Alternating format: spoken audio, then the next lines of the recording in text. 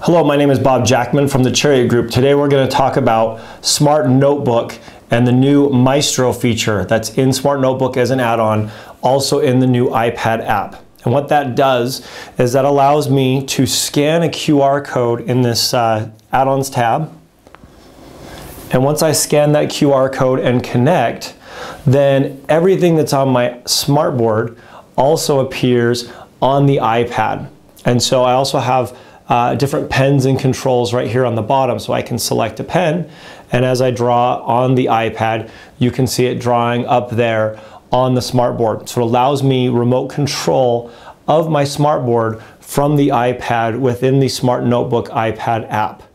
And that works with Notebooks. Great add-on feature. Let me show you just a couple of quick things about it. So first, I've got controls at the bottom. I've got different pens and highlighter, eraser, all the tools that you would expect.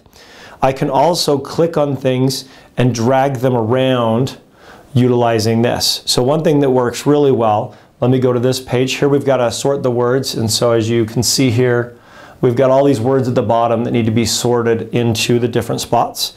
So on the iPad, I can scroll up there and I can move these around and sort those to the different categories. So I could hand this to a student, or I as the teacher could be controlling the smartboard as I walk around the classroom.